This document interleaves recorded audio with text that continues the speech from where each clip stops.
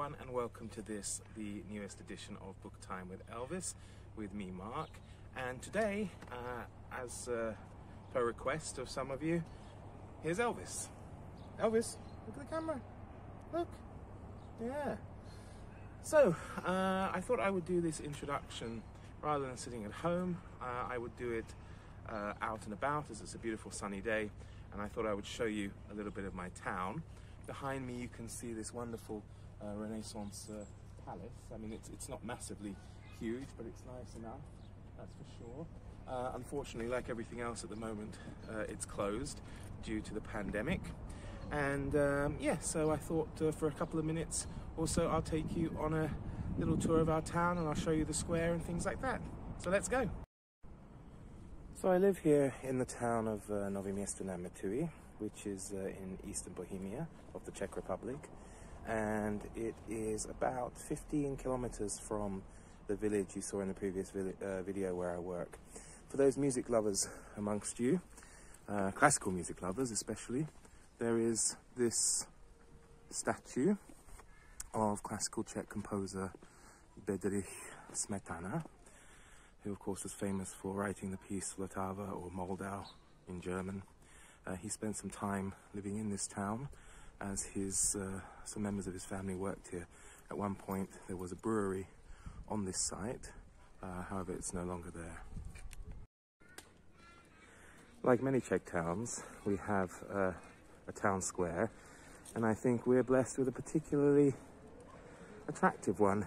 If you can see here, the sun's quite bright. It's quite an unusual square in the sense it's one of the only four-sided covered squares in the Czech Republic, and it was built by an Italian Renaissance architect whose name escapes me for the moment. But there you go. This is the main square of Novi Město nad Metují. And here you can see the old town hall, which is now the town museum, and also like the town club where they have various cultural events, as well as the tourist information office rather. And across the square here we have the square church, which is very nice, and in the middle there is a statue of the town's founder Jan Katsov, I think, if memory serves me right, is his name. And here's the back streets of the town, the mean back streets of Novi Město. So basically, in today's episode, I want to talk about the top 20 novels tag that I saw on the Bookish Bryants channel. You know, when I was watching that, it was impossible for me not to try and come up with my own list. So that's indeed what I've done. However, coming up with the list in itself was really difficult. Excuse me, I'm struggling with my mask and a little bit slippery paving stones because of the frost. So yeah, I've come up with my own list. It wasn't an easy task, but I really enjoyed doing it, as I say, especially after seeing the Bryants' effort. By the way, there's a nice view of the nature and the river Metují, which of course is in the town's name. Novi Město nad Metují means new town on the Metují river. So yes, so let's crack on and have a look at that list. Shall we, Elvis? So hello again, everybody. Gosh, it was pretty cold out there this morning. So good thing I've come inside to do this top 20 books. I should stress these are the top 20 books at the moment. Perhaps, of course, it could change in time. Some of the books are individual books, others are part of a series. I mean, it's very hard to leave out whole series for me anyway. So I wanted to include them. So yeah, I've got 20 books for you. And yeah, just, gosh, trying to get over the cold. I'll just have a quick sip of my tea before I begin. Excuse me. Right, so They're in no particular order, really. I suppose, I mean, for example, 1 and 2 are quite interchangeable, really. And I didn't know how to rank them exactly. So, for example, 20 on the list isn't the worst one of the 20. It's really difficult to do so exactly and say, you know, there's not much between them, really. So the 20 books that I love best, certainly at this moment in time, would start with number 20, which I suppose would be a good place to start. I would have to go with The Lost World by Sir Arthur Conan Doyle. Now, I really enjoyed this book as a small child. When I started reading it, actually I read one of those Ladybird abridged versions, and that kind of got me interested in it. And I also had, I think, audio cassette tape that went with it, and it was really well done and a lot of fun. So probably when I got into my teenage years, I was able to read the whole book for the first time and thoroughly enjoyed it. Great characters. I love Professor Challenger. I'm sure all of you are aware of the story of these Edwardian adventurers heading off to South America and then finding this lost world where dinosaurs still exist and cavemen are coexisting with them. So perhaps it's unrealistic, but it's a lot of fun. And as I say, the characters are really fantastic in it. Is it Lord John Roxburgh, I think, is one of them. He's great. And yeah, Professor Challenger, though, he's my absolute favourite when it comes to that. Most of these pictures are from the electronic versions because, as I mentioned in my newbie video, I do not have my entire library with me. Number 19 on the list is the book Stardust by Neil Gaiman. Really enjoyed this book. Very nicely written. I quite like his books. I'm not a mega fan, but probably this was my favourite one that he did. It's not a very big read, but the best way to describe it, I suppose, would be a fairy tale for adults. You know, it's set in the Victorian era. There's a kind of love story, magical creatures, that kind of thing. And the film, I thought the film wasn't that bad either, actually, and certainly you get to see Robert De Niro in that film doing something you wouldn't expect Robert De Niro to be doing. But I won't spoil anything. But if you like a kind of fairy tale that's aimed at adults, I would say give Stardust a go. So that was number 19. Moving on to number 18, I will go with Fatherland by Robert Harris. I really like Robert Harris's books. Fatherland was the first one I read. I think I was around 14 and I read it on holiday. It's the story of a murder and conspiracy all set in an alternate history rather, where Germany had won the war, and I think it's in the lead up to Hitler's birthday. It might have been 70th birthday, 75th birthday, something like that. And it's set in the 1960s, but in a Germany and Europe really that's still controlled by the Nazis. It's very exciting, something very different. I think at the time, it was fairly new thing. So I would definitely recommend you to try Fatherland if you fancy something different and exciting. Moving on to number 17. It's another Robert Harris, a more recent one. It's called An Officer and a Spy, and it's an historical fiction book about the Dreyfus affair in France at the end of the 19th century, where this Jewish officer in the French army was accused of spying for Germany, and it was kind of a conspiracy against him, and he was shamed, humiliated, and sent off to an island prison in the French Caribbean. I suppose maybe something like Devil's Island in the book Papillon. And the book is really about the struggle to prove his innocence, I suppose, and kind of rehabilitate him. But it's very interesting, very well done. And I think last year, or maybe a couple of years ago, I don't remember, they did make a film, a French language film, about it called J'accuse, because of course that's where the expression J'accuse comes from, when Émile Zola wrote this accusatory letter in the French newspapers on behalf of Monsieur Dreyfus. Going up the list now to number 16.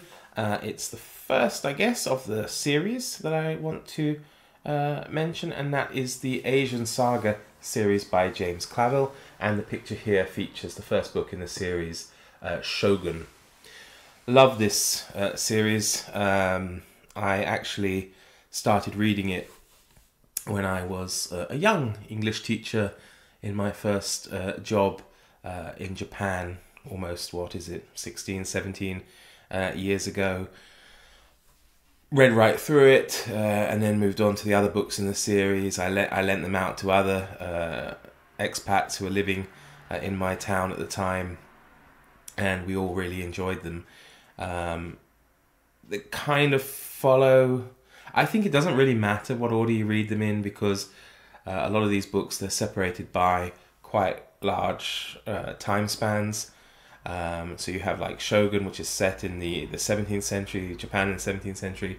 Taipan, I think, is book 2, which is set in 19th century and about the foundation of Hong Kong, before going back to Japan in the third book, Gaijin, which is about the clash of East and West in Japan at the end of the 19th century.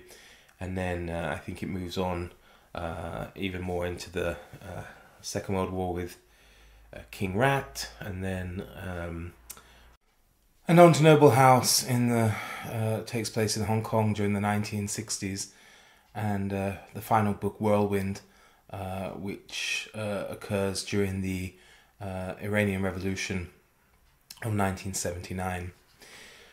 The next on the list is another series. I'm sure you're become accustomed to actually there being a lot of series now on this list, and I will call it the Honour series. And this is the first book, Spy's Honour, by Gavin Lyall. Very good fun series. The set prior to the outbreak of the First World War, very much in the vein of someone like John Buchan and his 39 Steps or the Green Mantle series. Kind of, I don't like to say boys' own stuff, because it does seem like it would limit female fans, but I don't think that's true. There is a very good female character in it, actually, who's an American spy. The three main characters, say the American spy woman, but the main character is an aristocratic British army officer who's fallen on hard times, and it all follows kind of like the early days of the British Secret Service. But there's a lot of comedy and kind of adventure stuff in there, so I would really recommend it to anyone who likes that kind of thing. Next on the list is another series, and it is the Jeeves and Wooster series by P.G. Wodehouse. I was a late comer to these. I only started reading them last year, and love them. Extremely funny, even today, all these years after they were first published. They are set mostly during the 1920s and 30s, and follow the adventures of Bertie Wooster, another aristocratic figure who doesn't really work, and he spends a lot of his time just getting into trouble, and his butler Jeeves, who spends most of his time getting Wooster out of trouble. Oh, excuse me. So, next on our list is a book that is part of a series, but I haven't read the series. I've read only the first book, and that's The Shadow of the Wind. Fantastic book. Haunting, beautiful, romantic, just really wonderful book. I read that last year, and it certainly stayed with me. Story of a father and son who run a bookshop in Barcelona, and it's, I think, in the aftermath of the Spanish Civil War, and the boy comes across a book with a mysterious background, a mysterious history, especially behind the life of the author of that particular book, and he sets out to find out as much information as he can. Really good, thoroughly recommended. Got a historical fiction series next, which is Conn Iggulden's The Wars of the Roses series. If you like history, if you like English history, there's no denying The Wars of the Roses is a very dramatic part of English history. These novels are great. They basically teach you the entire history of The Wars of the Roses in novel form. Yeah, so I mean, I know there's a lot of things that he condenses or changes slightly, but I would say it's quite accurate for a novel, especially. He's written books, I know, on Genghis Khan and I think Caesar, certainly on the Roman Empire, but I've yet to read those.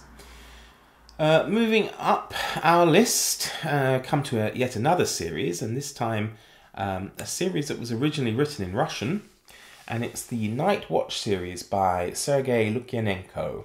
And I think there are 6 of these books now. Though originally it started out as a trilogy. I've read all of them. I really like them.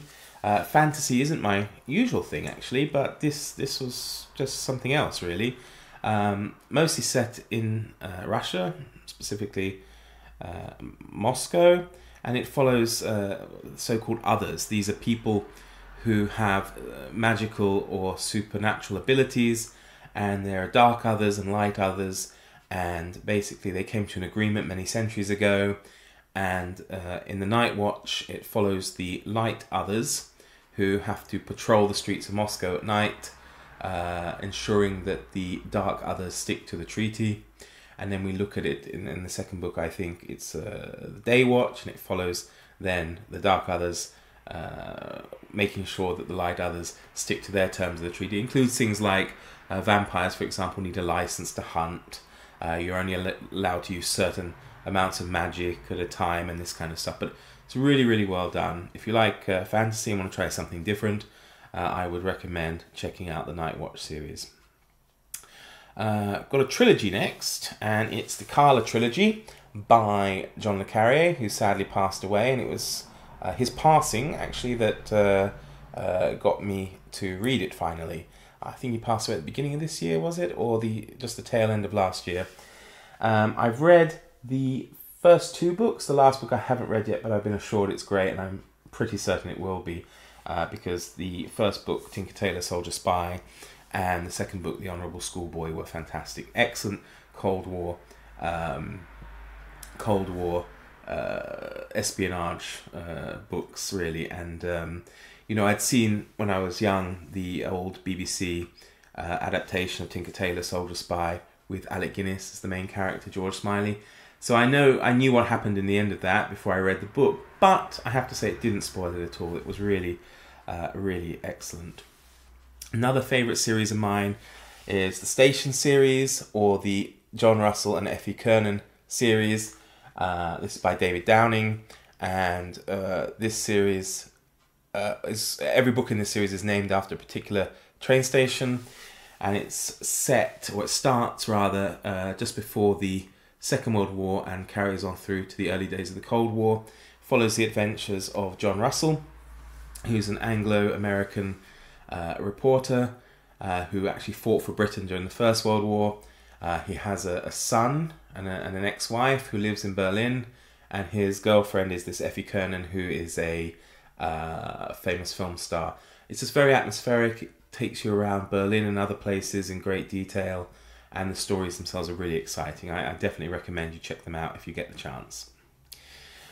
If you want something light-hearted and fun, you could try the Portuguese Irregular Verbs series, or the Professor Dr. von Eaglefeld Entertainment series by Alexandre McCall Smith.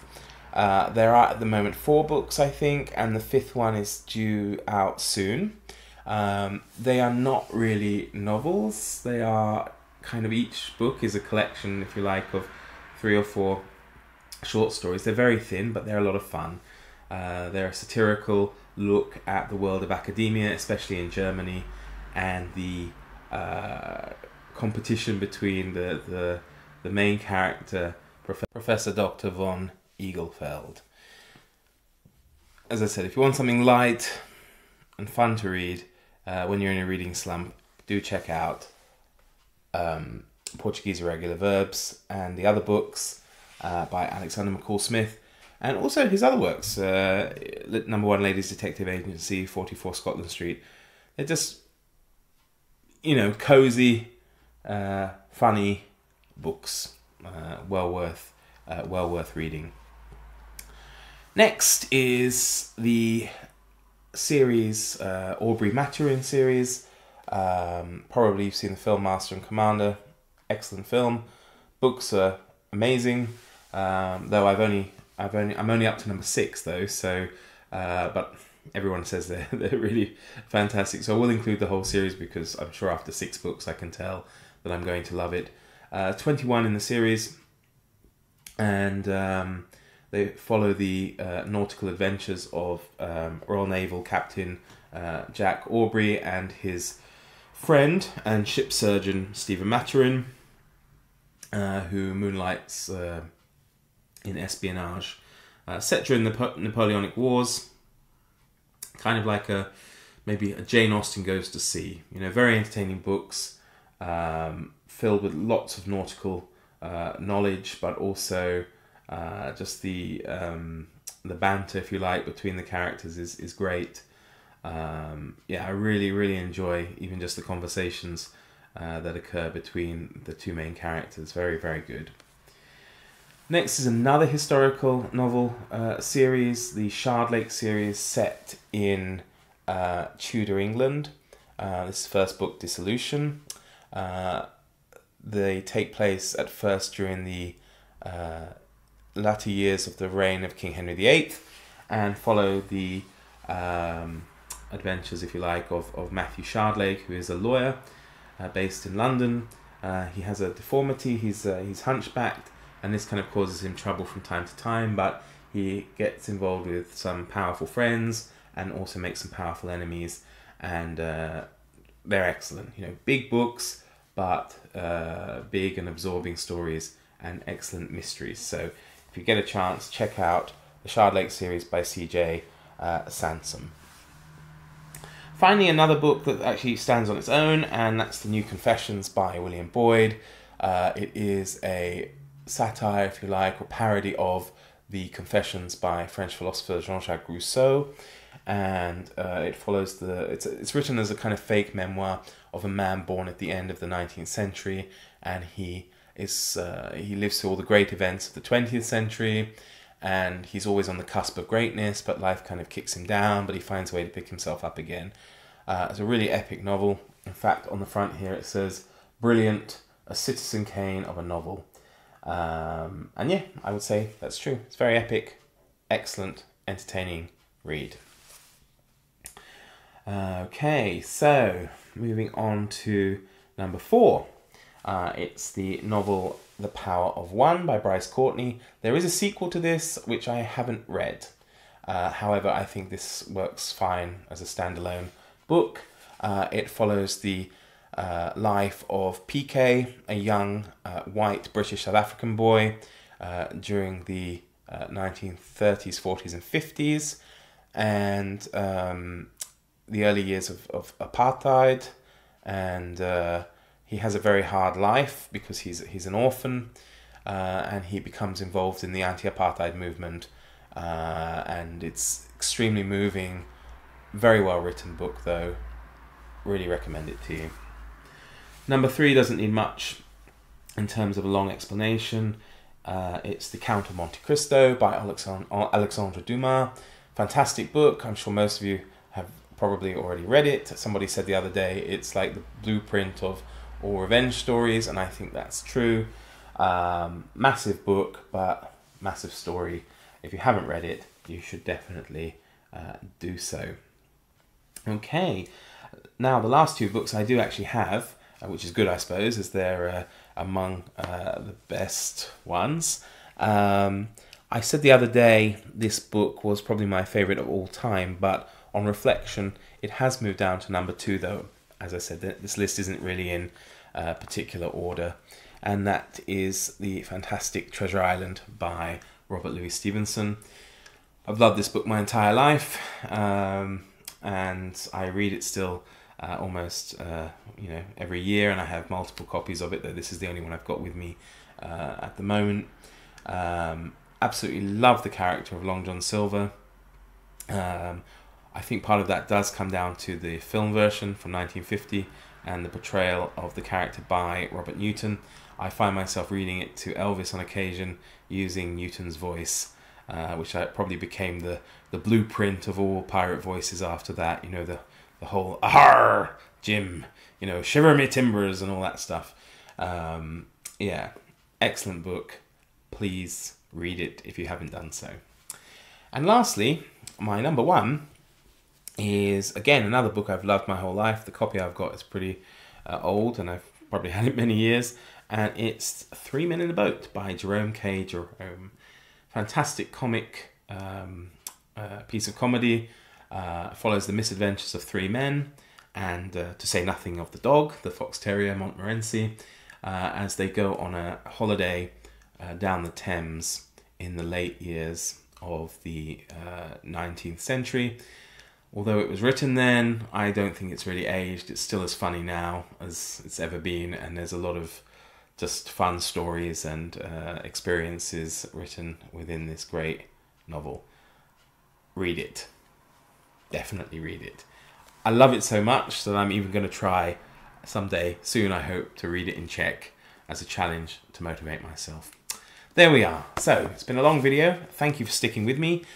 Thank you also for watching the introduction. I hope you enjoyed seeing a bit of the place I live, the town I live in.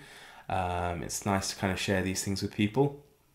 And yeah, I look forward to seeing you all next time. Please do stay safe and sound and stay healthy, and see you soon. All the best. Bye-bye.